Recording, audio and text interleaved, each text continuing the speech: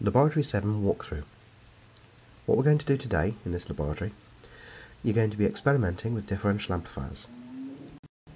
Please note, in Blackboard there's some additional links to the ORCAD frequently asked questions specifically for probe automatic measurements. So a lot of the work that I've talked about before is available here.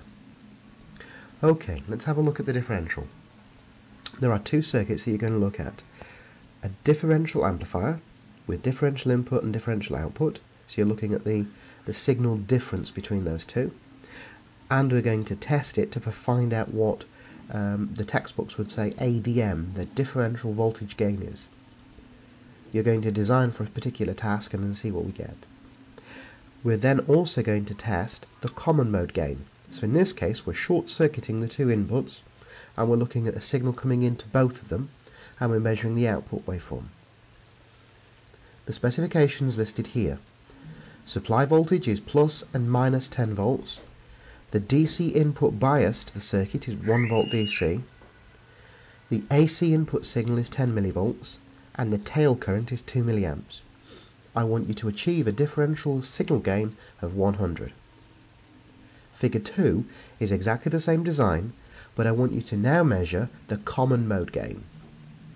So your analyses should be all of the schematic diagram showing me the DC bias points, followed by a transient simulation showing me the DC and AC signal magnitudes, the differential voltage gain, and the common mode gain.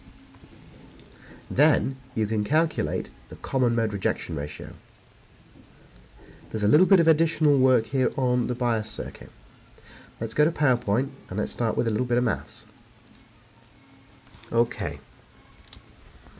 Let's just note down. Oh, we've skipped a header frame. Let's go to my pointer options. Okay. Now what we have here, this DC source is providing the DC bias. Oh, what is going on there? It's providing the DC bias for your circuit. I've called that VDC. So you need to be careful with that. You have some resistors here which will obviously drop some signal. Okay? And then you have your two output signals.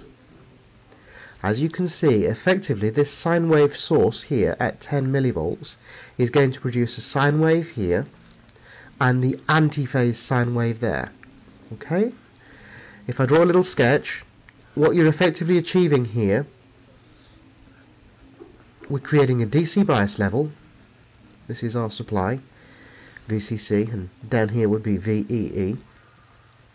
Okay, and we're putting our sine wave on top of it and our anti-sine wave on top of that. So that's the signal that's effectively being fed into the differential amplifier. We can control this DC level by shifting this number, and we can control the AC magnitude of that signal, this value here, or this peak value from DC here. Okay? I've set it to a very low value, 10 millivolts, and that's specific. Let's move on to the actual design. Okay, so what equations do we need to start with? Well, number one, we need to look at the DC coming in. Okay, that's coming in on both these two terms. I've called that V in DC. Okay, V in DC. If you know what that DC level is, 1 volt, and you know what the tail current is, IT, IC Q1 is approximately IT over 2. Okay? So now you know the current coming through here. We can then calculate VBE. Okay? This will be Q1 or Q2 is equal to VT, natural log, IC over IS. Again, you can now calculate the volt drop, which gives you the potential at VE. Okay? We know the current flowing here, therefore you can calculate resistance. So R1 would be equal to VE. So my pen seems to be going a bit mad here. divided by IT. Okay, that's pretty straightforward. Now what you need to do, you can go through the small signal equivalent model for this design. The small signal equivalent model, when you approximate to the half model, will look like this. Okay, here's our transistor, and here is our output. This value here will be R2 or R3, I'll call that the collector resistance, so these collectively are called RC, and this resistance down here is often called RT, the tail resistance. Okay, and this of course is RBE, our input signal, and here we have IB beta, and here we have IB, and our input signal in this case is enveloped here. Okay, now we've already calculated the gain for this circuit. When you look at the differential, we can almost ignore this component down here because it just ends up as some sort of bias. AV, our calculation, works out at minus RC over RE. Okay? So all you need to do now is calculate the value of RC because we are given AV, and we can easily calculate RE. RE VT over IE. Okay, so that's quite straightforward. One thing that we will affect here, because we're calculating the value of RC based upon gain, we don't know what DC out is. In fact, we basically haven't got any control over it. Next circuit. What we're doing here, we're feeding the same signal into the base, and we're looking at the output signal.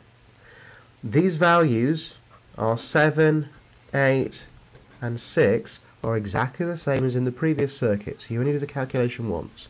What I want you to measure here is Vout CMA, which is our common mode voltage out, divide by Vin A, so that's our signal going into the circuit, and that should give us AV common mode. Textbooks will always say ACM. Okay?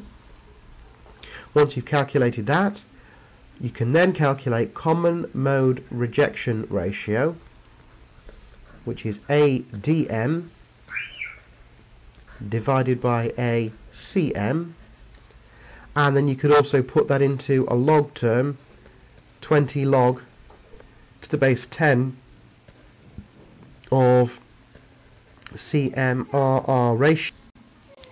So there's our two circuits, and there's our design ready to go. What you now have to do is to build the design, take a little bit of care with what's going on in the DC bias and the output. You don't necessarily have to optimize to get it completely perfect. Let's just run it through and see what happens.